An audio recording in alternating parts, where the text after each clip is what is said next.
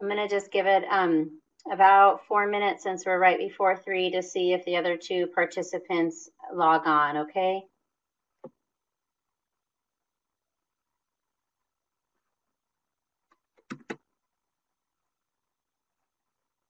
Vicki, do you want me to give you a microphone, right, so you can ask me a question?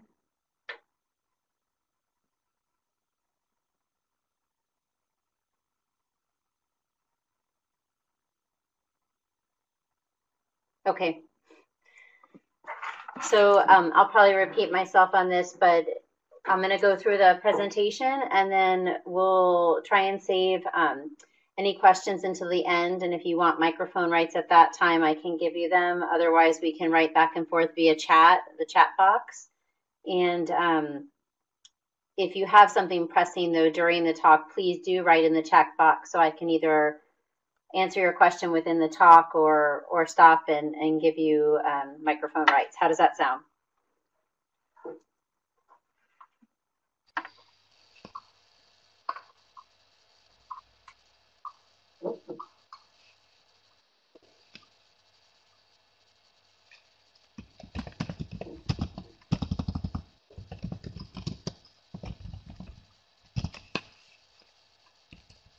Okay, perfect. Oh, good. You have the ability to make sound or not yourself too, so that's great. And you can hear me okay? The sound is clear? It looks like Sandra's on. Sandra, can you hear me? Good.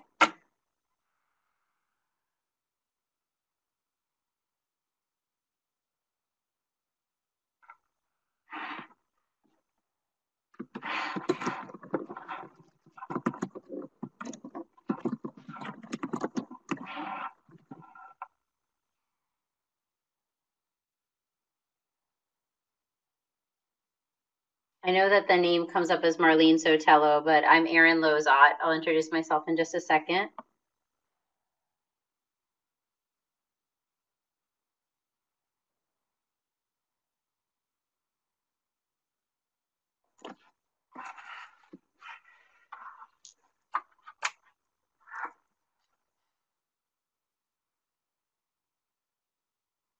I don't know.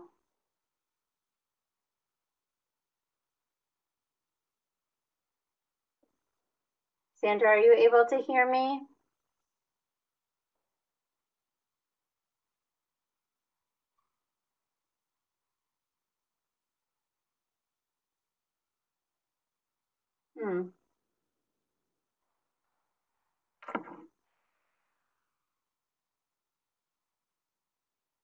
So we're just missing one person. I'm going to go ahead and get started because you were here on time, so I want to make sure that we keep to our time to respect you and to get everything done in the time frame that we have allotted.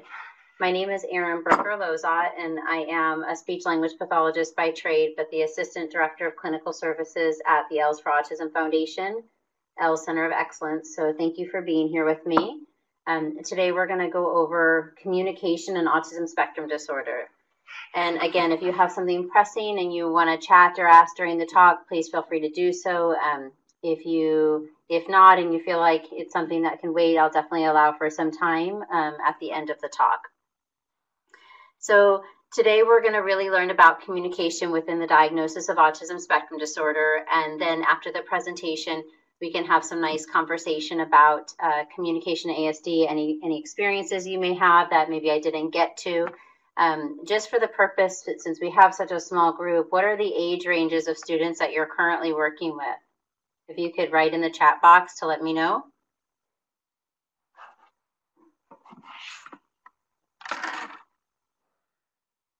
Okay, perfect.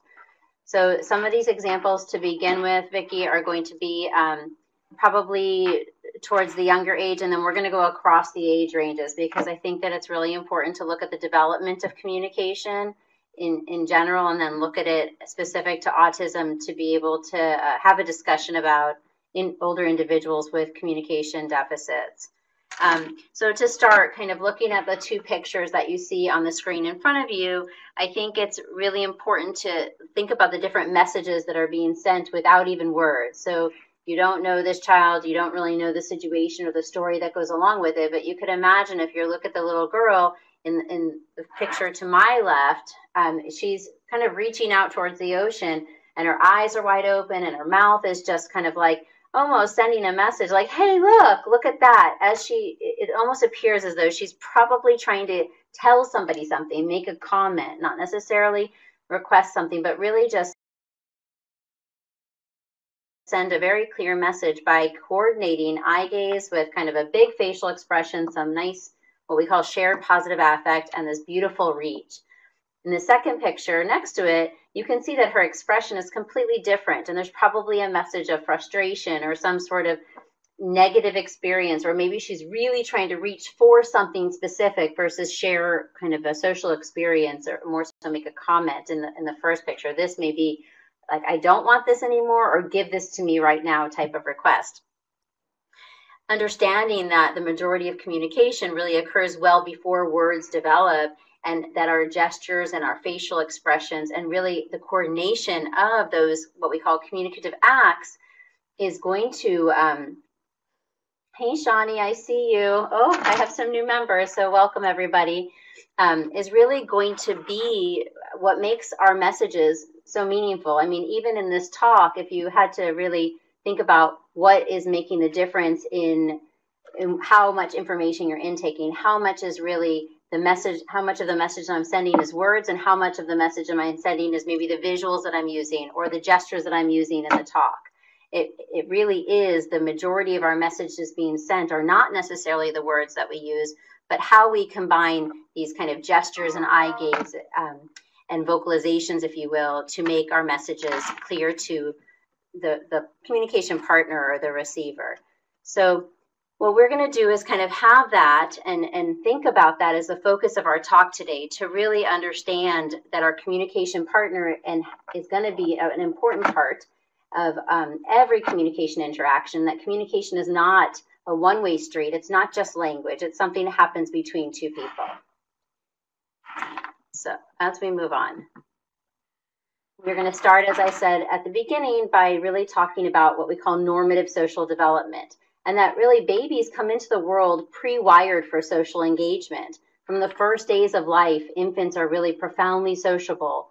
The human face and the voice are really the most interesting things that babies pay attention to from those first days of life. So if you can imagine, a baby comes into the world and a baby is automatically almost pre-wired to pay attention to somebody's face, to pay attention to somebody's eyes, to listen, and the voice, and all of these things are processed in that baby's brain as social information. This then allows for this early kind of development or immersion of what we call selective attention, of social engagement, of these beginning back and forth interactions that a baby probably has with a caregiver, to develop then attachments, emotional and social attachments with people. And then that gives you the foundation for social communication skills to really start to unfold, to come online and to advance. When you have social communication skills, you can start to establish really, and then develop these really nice relationships. So this graph on the slide is important. Don't worry about it, Shawnee. You're not late. You're right on time. I'm just appreciative. Sorry to interrupt, guys, but we have a guest from all the way across the world, so her time frame is very different here.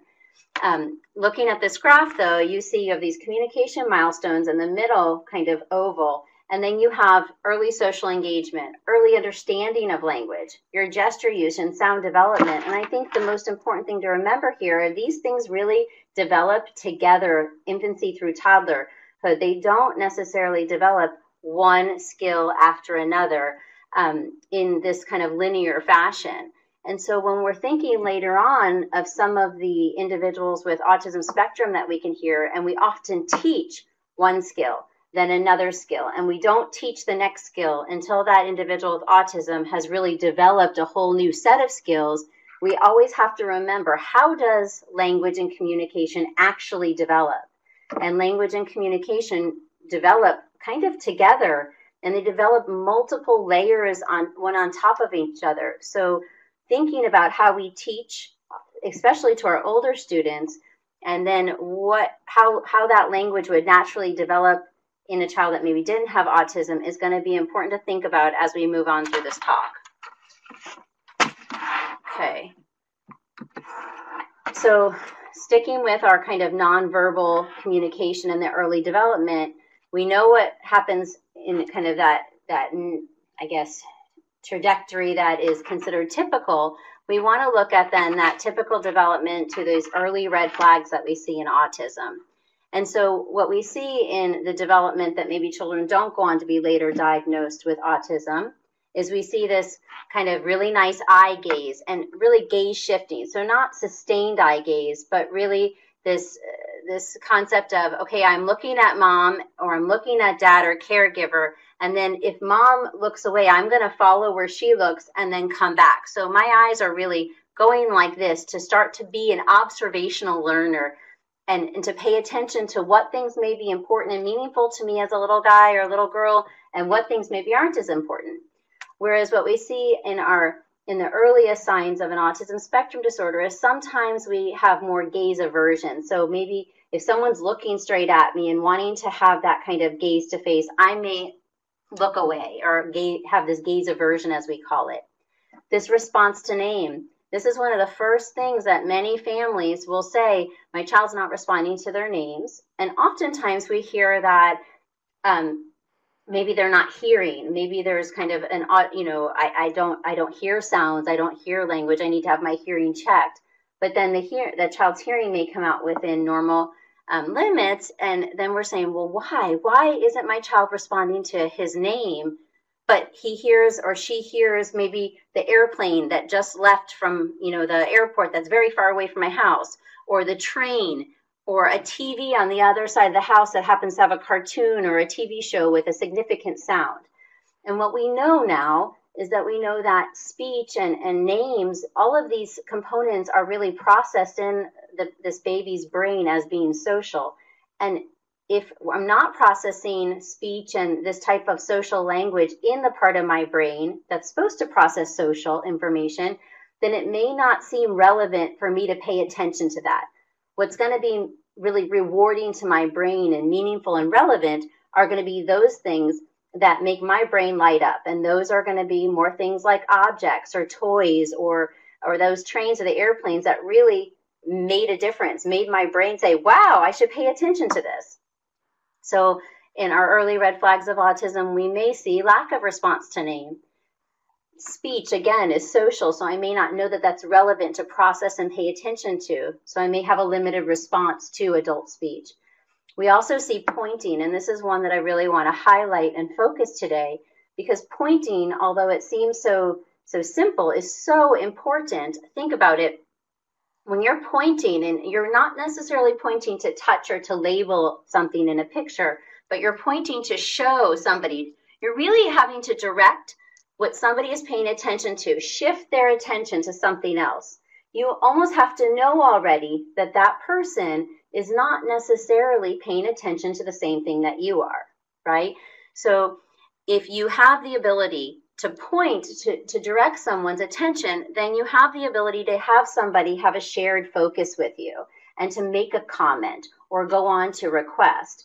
You also have the ability to understand later on that somebody maybe has a different perspective to you. So pointing is really telling us I'm paying attention enough to people to know that that person has a different thought process than I do, to know that that person may not be on my same kind of wavelength or mainframe. And if I want to get their attention, I need to shift their attention with this point to then share that experience, to make my comment, to have what's called joint attention, which we know is a core deficit in autism. And with that, if I can do that, then that means I'm prepared. I have a foundational skill, a pivotal skill to understand perspective taking and what we call kind of theory of mind, that I know that my words and actions can impact your thoughts and your emotional states later on. And this is one of the most difficult things to teach, and it's one of the most difficult things for our students with autism that really is at the core of having autism and some of their challenges. So then we move on to have kind of that, I don't have as much positive affect sharing because maybe what I'm paying attention to more so what's making my brain really happy is objects and things that I process as non-social, entities in my brain. And then moving on, if I'm not paying attention to people and really to the face of a person and the eyes and the voice, maybe imitation is going to be a little bit difficult. And imitation after it is a second building block really of learning after attention to people. And so then we move on to having kind of then this whole, I guess, unfolding of skills that you see that kind of, now I really have joint attention, I can initiate with someone, I can respond to this, sharing a social interaction with a person to make a comment that is really purely social. I could request, I don't have to request for anything. I just want you to pay attention to the same thing I'm paying attention to and share that experience with me, all the way to what we call symbolic or pretend play. And what you see in autism is really that there's a lack of that pretend play, that symbolic play after 18 months. And then you see the deficits in language, knowing that language is really symbolic in nature. So what we want to make sure that we do is look beyond the kind of typical speech milestones and understand that there's a very great basis, again, for communication well before words come online. And without a lot of practice of nonverbal social communication that's very coordinated and directed in nature, that a child is not going to have enough practice with kind of communication and that back and forth interaction with another person to be able to have creative language acquisition truly come online and then to be used in a really effective manner. So that brings us to some important things to consider. We want to talk about speech versus language versus communication. And to truly work with a person with autism and understand communication with autism, we need to talk about all three. So speech and language development is a primary area of delay in early autism symptomology. Communication deficits are going to be persistent through autism spectrum disorders, throughout development, and then we absolutely need to have assessment being ongoing. But speech is such a separate, I guess, topic that often gets misunderstood or misconstrued or kind of overlapped and infused into language and communication. So just to kind of define or clarify for the purpose of today, with regards to speech, individuals with autism spectrum disorder absolutely have the ability to develop speech if they don't have some other type of speech issue that impacts their ability to produce kind of speech from either kind of a motor planning standpoint or a speech center of the brain type of standpoint where I can't articulate the sounds correctly to have them be intelligible. But when we're talking about speech, we're really talking about how sounds are produced, the fluency of your speech. So whether or not maybe you would have a stutter or be disfluent, that your words kind of are broken up. You can't get your words out clearly and in a fluent fashion. And then your voice would be kind of, and your voice quality, if you will, would be put into the speech category. The only caveat or disclaimer I'll say to voice is that many students with autism spectrum disorder often have some what we call prosody or sing-song type of tones to their speech. So someone may say, oh, their voice, they're speaking like, let's say, a character, or their voice is really high right now, or their voice is really low. That could actually be a social communication deficit and not related to something kind of physical in their throat, if you will, with their vocal folds and their larynx that is making them have a hard time producing speech or voice in a manner which it maybe is too deep or too high or raspy. So when we're talking about a voice-based issue within the confines or the umbrella of speech, we're really talking about something that physically in your kind of speech center of your body is impacting the ability for that sound to be produced in a manner which your voice sounds kind of clear and intelligible to others. Okay, so from a communication standpoint, now that we have that cleared up, communication is significantly affected and as autism really is a social communication disorder. Therefore, as we just learned, learning and having language is something that kids with autism are probably going to be able to learn very, very nicely. We can teach a child with autism a lot of language skills, to understand language and to produce language. But to use that language in social context, to follow all those rules that really make a difference in really establishing and maintaining relationships with people, is what really starts to fall into that area of communication. And that result, having your use of language and your understanding of language come together to equate to social success, is what our individuals with autism spectrum disorder end up having a difficult time with. So we are going to focus now on communication and really go through what is communication in depth. This is really the exchange of information and ideas between two or more people, the message sender and the message receiver, okay? And in general, the message sender must determine exactly what information or idea he or she would like to exchange and send this information to the message receiver, who must then really make sense of that and then act on language. So you say something to me, I have to listen to, understand, and act on your language and respond to that, to have that back and forth two-way street, to have communication truly begin to take place. So it's truly the purpose and function of language. And what I think my experience is that when we're working with individuals on the spectrum, you kind of, this little cartoon here, you have this duck and you have this man, and he's asking him if he speaks this different language, and the duck isn't responding, and the duck isn't responding. Does he speak French? And then finally the man says, oh wait, quack, and the duck starts responding, quack, quack, and they start to find common ground and speak the same language so that they can have communication. That duck had his own language. This man had his own language, but together they weren't being able to communicate. So just to kind of bring that point home, that as much language as we teach, if we're not teaching the language to be able to be used for communicative purposes, then our students with autism are going to have a wonderful set of language skills, but not necessarily have them be meaningful and useful in their everyday experiences. So the components of communication is that really their communication is obviously more than words. We've definitely talked about that. It's really the combination of your receptive language, your understanding, your expressive language, and your pragmatic skills. So expressive being, your verbal language, your gestural language, your facial expressions, maybe how your augmentative and alternative language, we'll get into a little bit further on in the talk, and how you're combining your understanding and use of language within the social context. So you really need multiple components to truly have enough skill sets and a foundation for communication to be, I guess, competent and effective. So now we're going to talk a little bit about language, and we're going to break down expressive language, receptive language, and I'm going to tell you a story that I think is going to make all the difference in the world, and it really did for me, even after years of practice.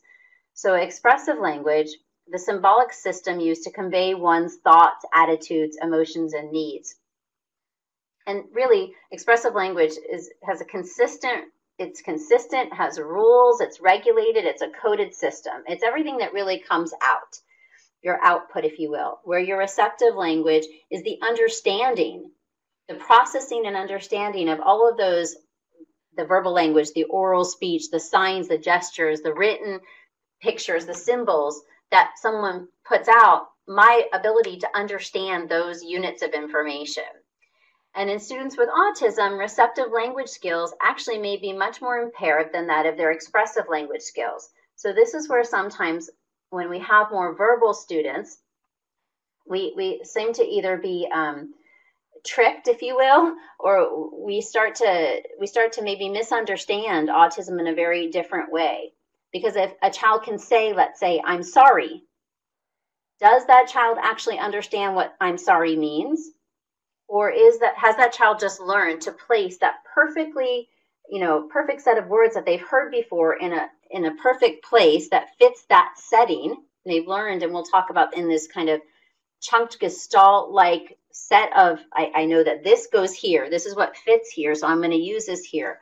but does that child actually understand the words within that set or the meaning behind that? And so you hear, I'm sorry. Well, he can say, I'm sorry, he must know better. And then you realize, oh my gosh, he just or she just had this, let's say, behavior again. Well, why is that? Or they can write everything and they can say everything, and I'm having this conversation and I feel like this individual has all these beautiful language skills, but then I'm realizing something happens and I realize, you know what? I don't know that those are their generative words. Those are their ideas, or those are borrowed. And when they're borrowed and they're not broken down to where I understand all the units of information, I may have false expectations on what that individual can do and can understand. So my teaching may be up here, but the child may not necessarily be able to learn what I'm teaching because I'm teaching way too high for where their understanding is. And then we may have behaviors. So thinking about the different situations that come into play, and we're going to definitely talk about the relationship between communication and behavior, we just want to keep that in mind, that it is a common profile to have greater expressive language skills than receptive. I also think that the way in which individuals with autism interpret language is unique, and it needs a lot of understanding from a communication partner standpoint for us to be able to, I guess, help an individual navigate and us to communicate again in the same language, versus in the cartoon you saw before where the man was trying many different ways and it just wasn't a good fit. So you can see that there's a picture of a flower in front of you and the word vase is written below it.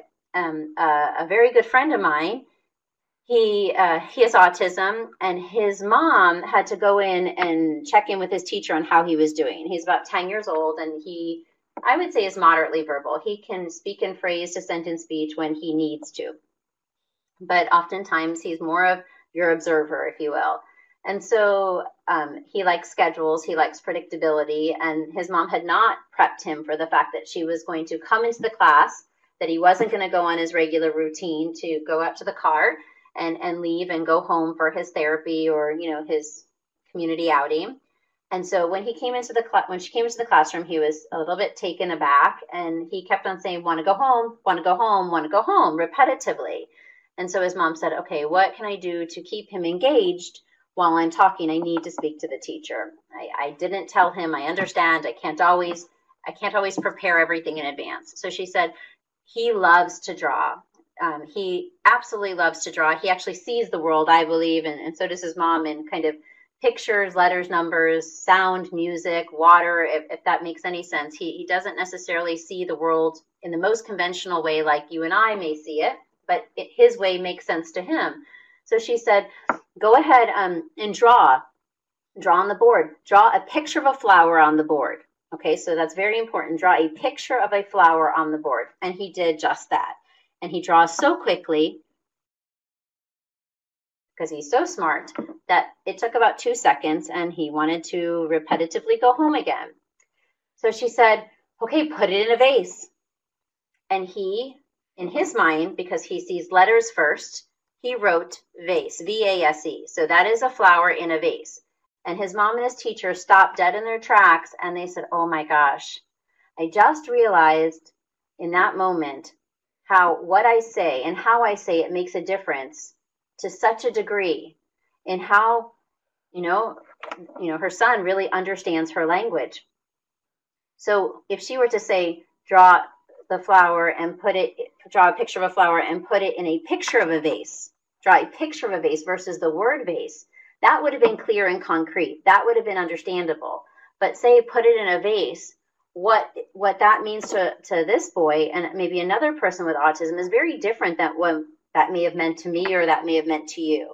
So when a child is possibly having communication deficits, or the child is struggling, or the individual struggling with their learning, we may want to take a look at how we are actually communicating and the messages that we're sending. And are they a match? Are they actually a language in which that person with autism can understand? Is it understandable to their ability to process the way in which they learn and process information?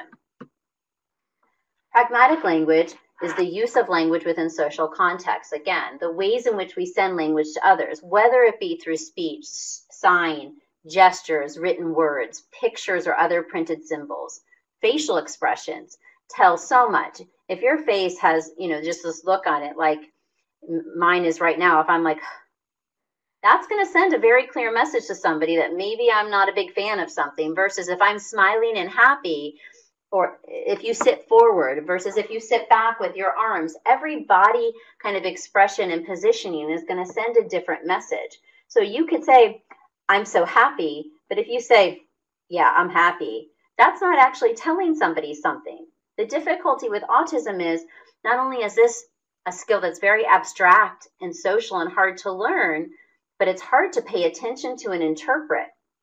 So if the teacher has a negative tone, let's say, in her voice or in his voice, is that and the child is not responding, is it because I don't even know that that's something to pay attention to, that is relevant? Maybe I'm just paying attention to the language without kind of the social nuances that surround it, the noise that really holds it together to send a message one way or another. So thinking about, again, how we send language and how we send messages, and then how we're teaching our children to be able to truly send a message that is social in nature and not just language or scripted words that don't necessarily make a difference. We want to really focus on that. Autism is a social learning disability. It's a social communication disorder. So we need to make sure that we're teaching social communication at the core of the target kind of goals and objectives we have and the skills for our children. So why do we communicate? We communicate for a couple different reasons. Regardless of autism, we all have these kind of same sets of reasons that we communicate: to express our wants and needs, to share information in order to be really seen as an individual, to develop kind of social closeness or in order to maintain relationships with people, and to conform really to social conventions in order to be accepted. So we communicate to get something or to get rid of something. We communicate to share an experience.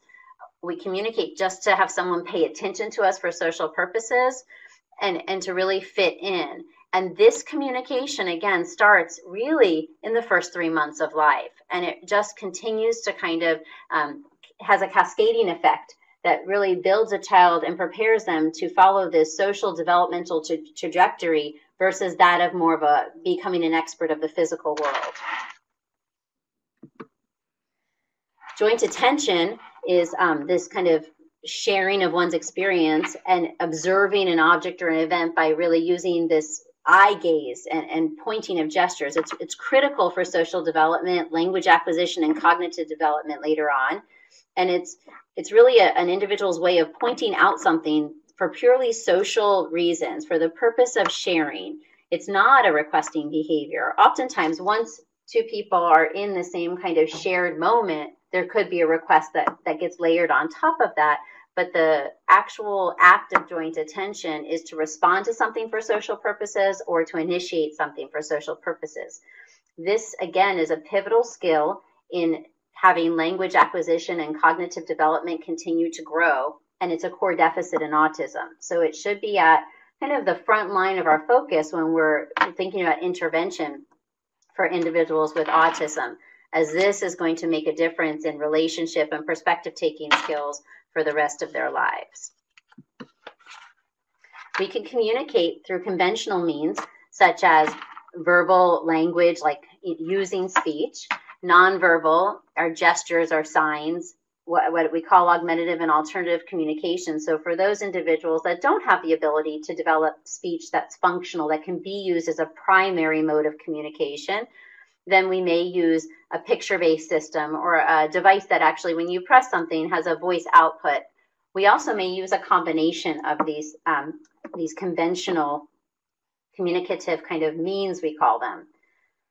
Many people also, regardless of autism, communicate through non-conventional means, through behaviors, or what we call variable communication behaviors, such as crying.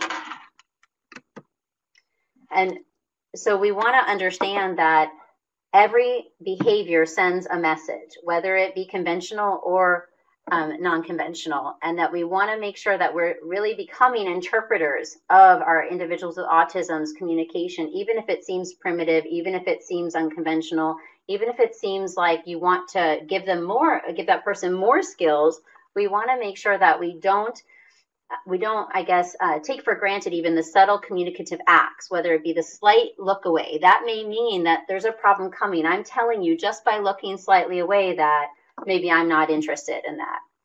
If I have the skills, maybe I'll combine some of my communication acts so I can send my message and it's more clear to you. But if I don't have the skills yet, anything I do, whether I lean forward, I lean back, I push something away, we want to consider and then use that as a baseline, if you will, or a platform to teach from, so that we can start building more conventional communication skills into that individual's repertoire. When we talk about autism, when we talk about communication, there's so many misunderstandings and myths. I just thought that we take a moment to maybe debunk the myths. So in understanding communication, many people, and these are all true examples, they're not made up, say that individuals that are nonverbal don't understand and then don't communicate. And that is absolutely false. Actually, many of the individuals I know and what the research shows is that many people that are nonverbal understand more than those that are actually verbal. They don't have that kind of component of the expressive language being higher than the receptive. So because expressive is so difficult, the receptive language has the ability to grow.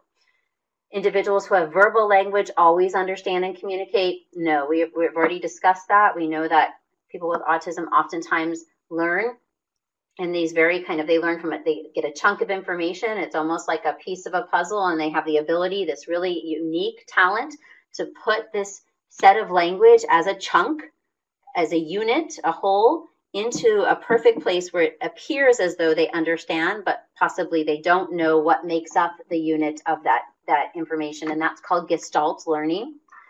Individuals who have verbal language always can use language for social purposes.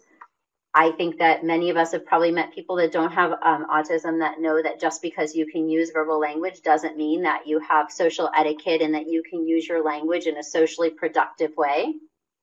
But people with autism, if we don't teach them social, then they are not necessarily going to innately learn social on their own. And when we have to remember, when people with autism do learn social skills and social language, that it can be very fatiguing. And this comes from people with autism. I have a couple friends that have autism that had done a panel for me in a graduate level class, and having to communicate socially back and forth, answering and asking questions and, engaging in a panel-like discussion, they would take off of work for the next 2 days because that was so difficult. That took so much work. Imagine having to lift weights that were too heavy for you all day long. And then you think, okay, people with autism are processing language that is really social and symbolic in nature, and probably a part of their brain that is really supposed to only process intellectual or kind of what we call non-biological, non-social items. And then being social is so difficult, it could be fatiguing. And then you look at how well our kids are doing in school and how many things that a person with autism has to sit in a class and filter in and filter out and get through the day with a whole bunch of people that are constantly moving, and social is ever changing. And wow, I don't know how a person with autism actually does it. So I guess shifting our paradigm of thinking to that communication is so difficult for people with autism, but there's so many reasons why. And then to see how nicely a person with autism can learn when we match our teaching style to their learning needs, it is really just shows the brilliance in every person with autism, regardless of cognitive ability. And that leads me to individuals who are nonverbal and are nonverbal, mean they have low intelligence levels. And we know that that's absolutely not true. We actually know that intellect is very separate and independent of a diagnosis of an autism spectrum disorder. So let's talk about some of these specific reasons why students with autism have difficulty communicating. We have children with autism typically didn't necessarily get the skills that maybe a child that didn't go on to be later diagnosed with autism. They didn't have those skills develop to assist in the acquisition of communication skills. Maybe they weren't paying attention to what we consider, I guess, if you will, the right things in the first year or two of their life. So maybe they weren't paying attention to what mom was doing and then what she was doing it with, and having this kind of foundation for what we call subject verb agreement. So here's the person, here's the action, here's the object they're doing this with, to create that language structure needed to be able to have really creative language acquisition come online. Maybe they weren't paying attention to all the nonverbal social kind of gestures and coordinated communication acts that mom or caregivers in the first year of life were constantly doing, because their focus was kind of what we call neurologically, or their brain shifted their focus to the things that were really making their brain excited. And if paying attention to faces were not making their brain excited, or people, but the toy on the floor that lit up, well, I'm going to want to pay attention to that too. We know, with regardless of any disability, just people in general don't do things for long periods of time that their brain is not and their body's not really rewarded and motivated to do. That's where the whole concept of reinforcement comes into play.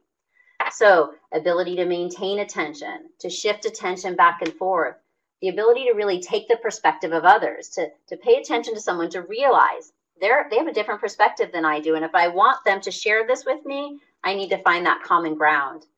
Becoming the over-selective attention, ability to use new experiences to relate to previous experiences. That is a very difficult skill that takes a lot of paying attention to people and being an observational learner of people to develop. The ability to process, auditory stimuli efficiently and in a time frame that you're not still processing the first part of language so that you miss the rest of the message and someone's on to the next thing before I've even got the first part kind of processed and understood. And processing of language in autism is innately slower, so that we will talk about different ways that we can support and supplement to enhance processing naturally, so that that person with autism doesn't always have to feel like they're one step behind. The ability to think abstractly.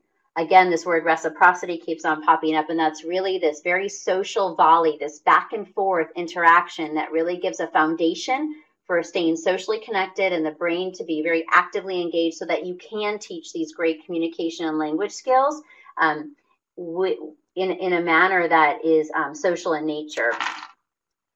And then kind of just moving forward, the understanding of communicative intent and the ability, again, to imitate, because imitation is one of those beginning, as I said before, building blocks of learning.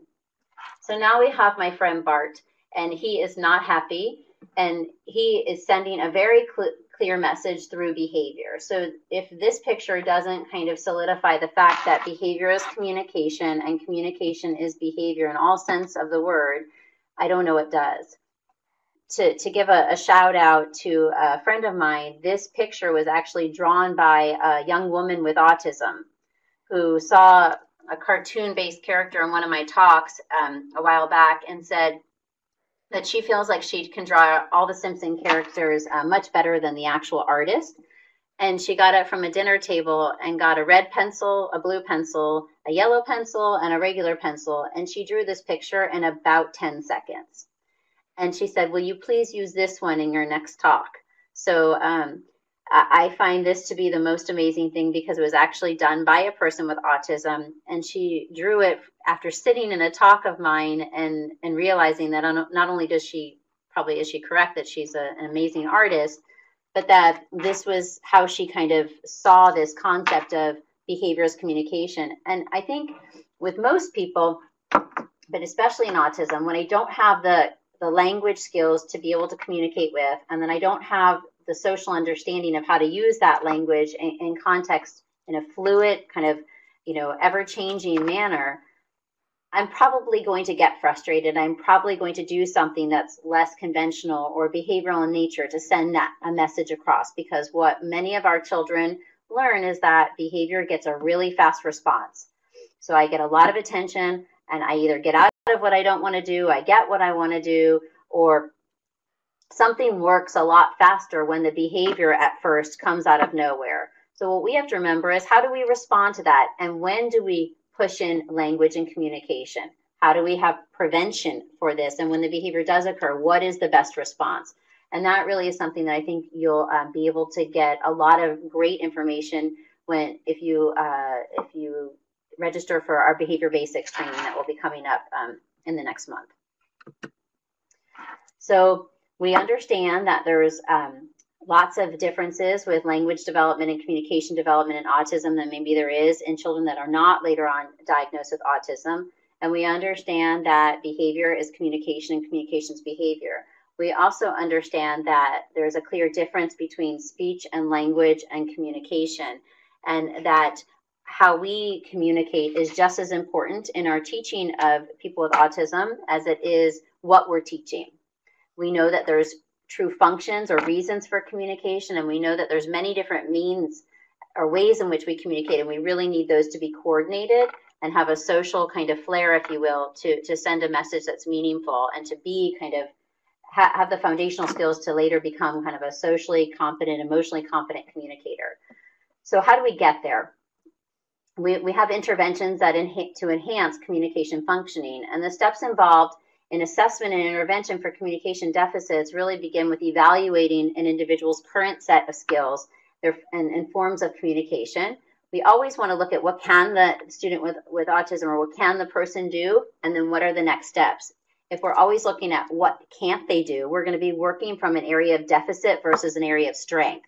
And that's going to be a much slower route, and it's not necessarily going to be enjoyable for either you as the interventionist or teacher or educator or that individual. We're going to be fighting the power, if you will. So we determine the communicative function of the, let's say non-conventional behavior, and we assess also the student's symbolic level of understanding. And with this, we really want to think about how much does that child understand, what language does that individual have, but what communicative stage is that individual truly communicating on? And how are they coping when their language or their highest level of communication drops? What type of behaviors are you seeing? So if you're seeing an individual that has language, a lot of language, maybe can talk about every type of car in the world or every state or every president, but the minute that something goes wrong, maybe the child is having tantrums that, are very, very using behavioral strategies to truly cope, then possibly that language is not indicative of a communicative stage that's conversational in nature, or even that language may not be kind of social language. It may be scripts. It may be things that are very stimulating and make that individual feel good, but it may not, I guess, get to the point where the student can cope in the event maybe that he or she gets stressed. So we want to make sure we assess all of those items. We want to observe how the student communicates. How are they greeting? How are they requesting for food? How are they really letting you know they want something or don't want something? Do they even understand the concept of that help is something I can request for? Has that intention come online? The idea that help is something I can actually ask for, and that you are a source of assistance, or that you are a source of engagement for me. The affirmation negation, yes or no. How is the student letting you know this? How is he or she getting attention from another person? Is it by touching, pulling, or having a behavior, or has the student learned to call someone's name to gain attention? What about communicating about physical states? Emotional expression is so abstract, and it's something we often seem to wait to teach, but it's one of the things that makes a difference in many people's lives early on. So if you can't express that you're hurt or that you're sick or that you don't like something or you like something, then someone may not know and may continue to put you through something that any other child, let's say, that had the language would automatically have said no, and you probably would have said, okay, well, you have to do 3 more of this, or okay, no worries, or what can I do to change this? Our children with autism don't always get that advantage to be able to learn the language that they would need to talk about their feelings or emotional states or physical states. And so we just kind of assume that power for them. So just because we haven't gotten through all of our requests, if you will, doesn't mean that we shouldn't be teaching, again, communication and language in a manner where it intersects versus is always one step at a time. Humor is something that we need to teach a person with autism, and we need to also assess how much do they understand of humor and what is their use of humor, because this is where we could get into situations where someone could be making fun of them and it's not funny. It's more of a bullying situation. If I never been taught humor, to understand or to use, or I don't have those skills yet, I have to think about when is this going to be important and when do I need to push this into my, I guess, intervention. And then finally, needing of information and sharing. How is that individual communicating those items? To do this, to target this, once we assess and we know where that individual is, we're going to create communication opportunities. And we're going to do this through communication temptations, language facilitation techniques, and active participation. And I'll break down each of those areas. Communication opportunities provide intrinsic motivation to allow the learner to initiate and lead an interaction. Communication temptations are really those structured situations that entice a variety of communication functions through gestures, body postures, vocalization, pictures, what we AAC, or that augmentative and alternative communication, and or words. And environmental arrangements are part of communication temptations, incidental teaching opportunities. So some examples are, let's say for a young child, you have bubbles, but they're in a closed clear jar and it's closed tight. If a child wants bubbles, you can give them the bubbles in the closed jar. The bubbles are here. They can get the clear big jar of bubbles. Now you just have another opportunity that child is going to need your assistance to be able to possibly open the top of the bubble, the clear jar, to get the bubbles out. Then maybe you have another opportunity, if it's stuck, to talk about, oh, I need help. Think about how many opportunities you can push in to increase the practice, the repetition that a person with autism needs to learn a skill before you actually blow the bubbles. Okay, the same thing about cookies in a clear jar. If you have a wind-up toy, and maybe the child doesn't have the fine motor skills yet to wind that up and it turns off, how do I get it to start again? Possibly putting your hands in something that maybe you're not used to the sensation, all the language and communication because of the unexpected experience.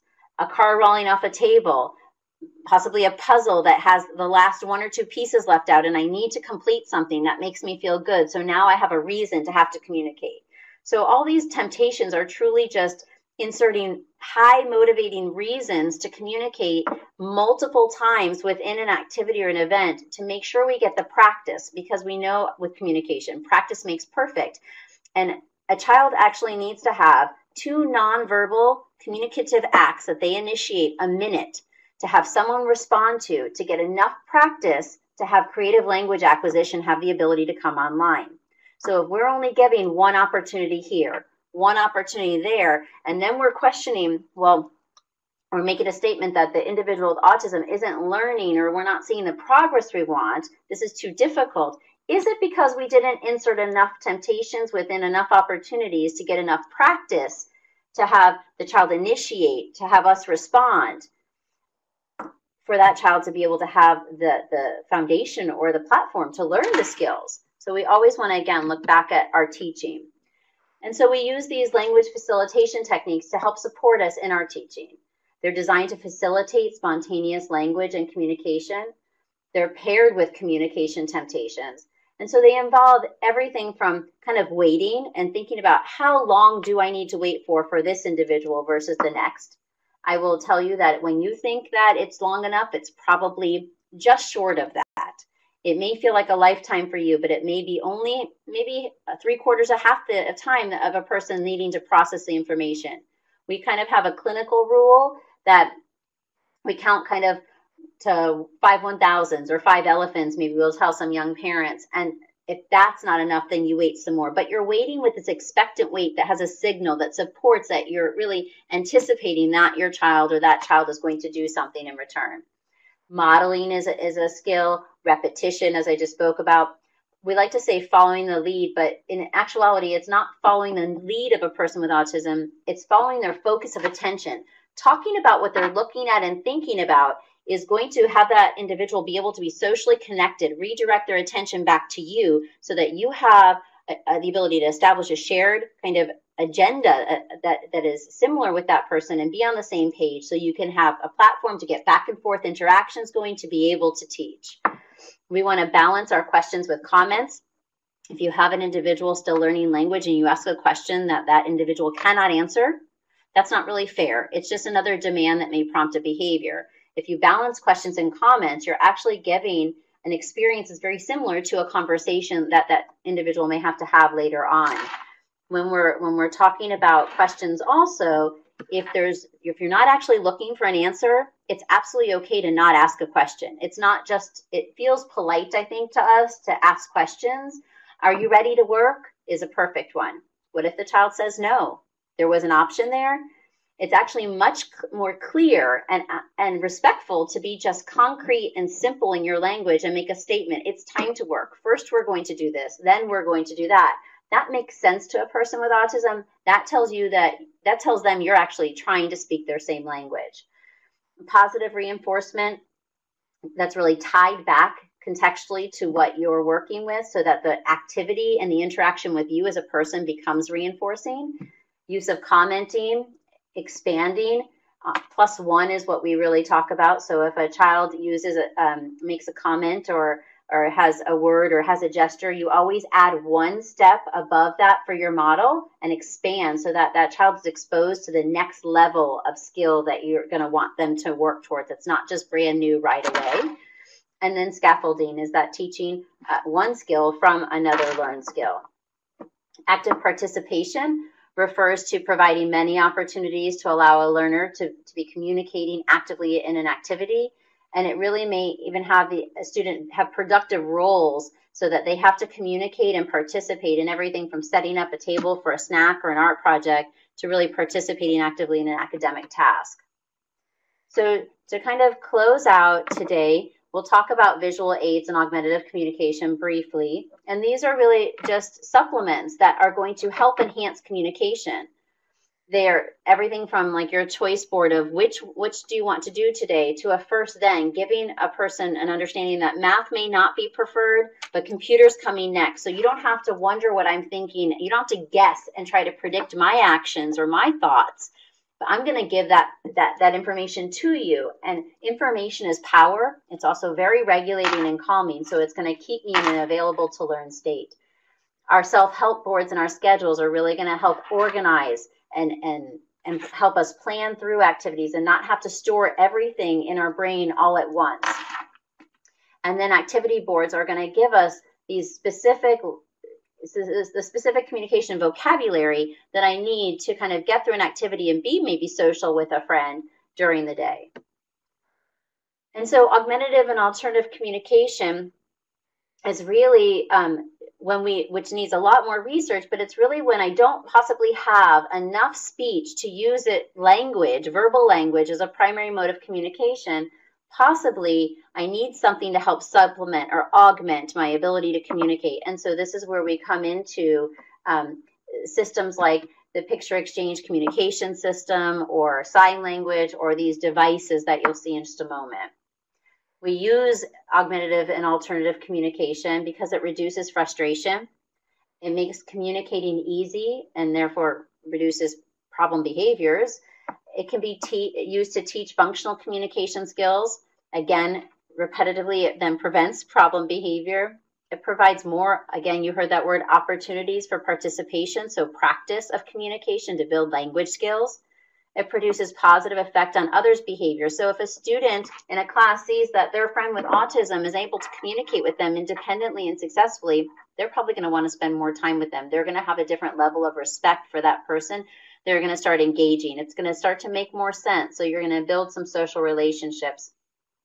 It definitely can improve an individual's understanding of others' communication.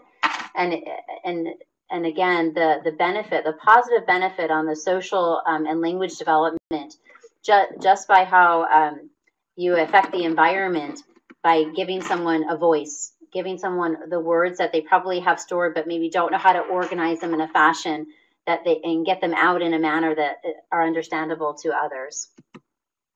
So we either use unaided. These are things that don't require any equipment because these are kind of like gestures, pantomimes, your signs, or aided communication, all of your communication books and pictures that we see like in our picture exchange communication systems or our voice output devices. And this is just a little note on PECS. If you're not familiar with PECS, PECS is a system that has 6 phases. It's a based in applied behavior analysis. It teaches functional communication with a social exchange piece to it.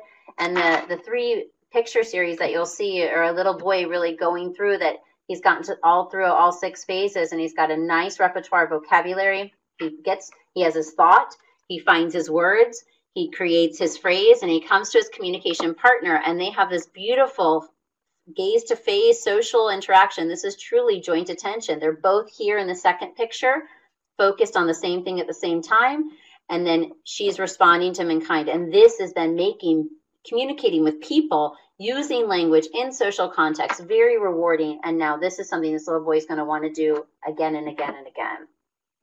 There's obviously advantages and disadvantages to every augmentative communication system, whether it's because it's portable and not always available, or it's too bulky and it takes too much prep time in the beginning, and or it's available but maybe it's too complex of a technology-based system to use.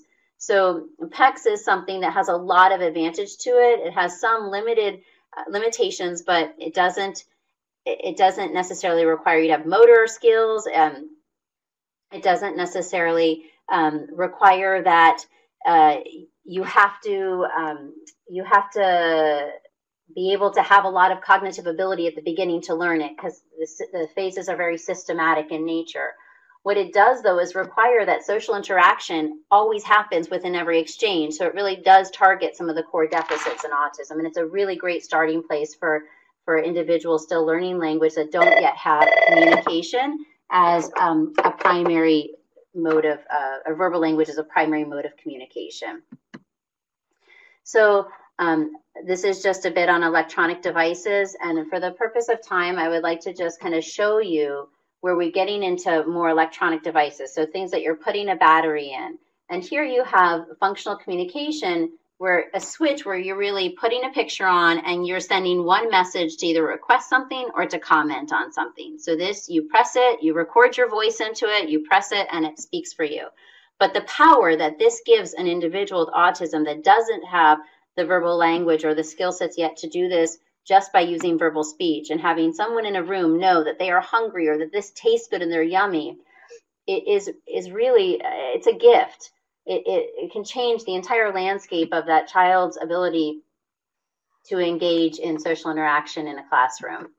And then as a child progresses, if AAC and augmentative communication type of strategies and supports are still necessary, there's different types of devices that can clearly grow to set up everything from stories to support activities. So principles to remember. Communication needs to occur throughout an individual's entire world. It's not something that's taught in an isolated set of skills in one setting for 30 minutes a day or 30 minutes twice a week.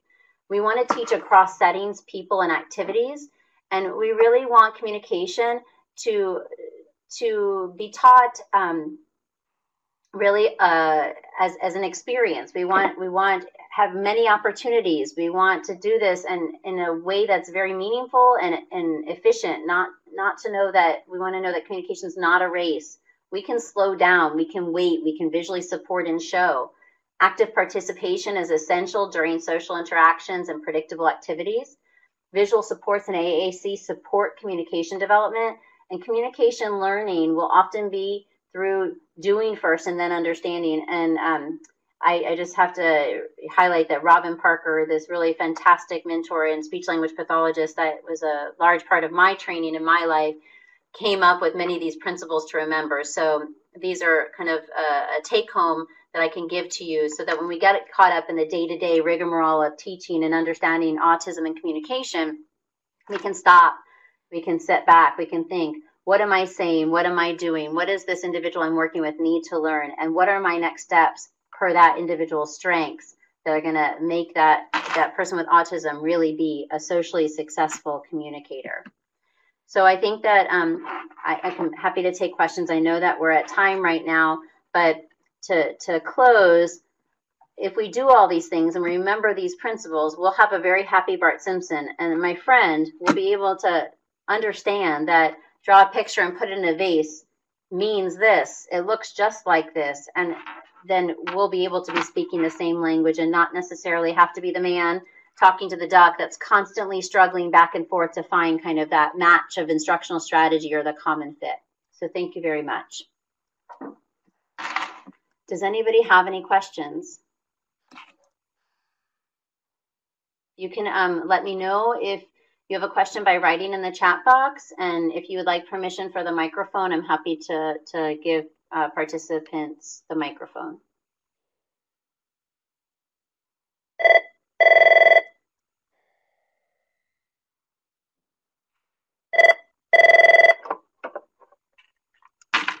Okay, so if nobody has any questions, I want to thank you again for spending the time with me today. Oh, Vicky, someone's typing. Okay. Oh, thank you. Thank you. Yeah, Marlene's amazing.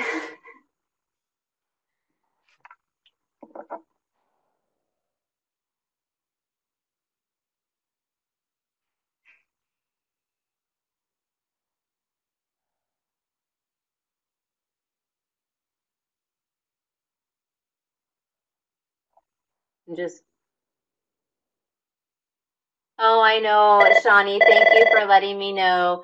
I know my phone keeps on ringing. I apologize. Marlene is the name I logged under for our account, but it's me. But I'm happy to be here any day.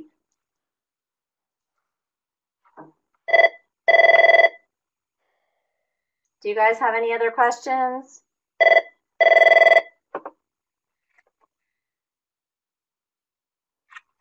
Okay, well, I hope everybody has a great rest of their day, and I would definitely log on to see the behavior basics training that's coming up on our kind of webinars that we're just kicking off at the Els for Autism Foundation. So thank you so much again, and have a great evening.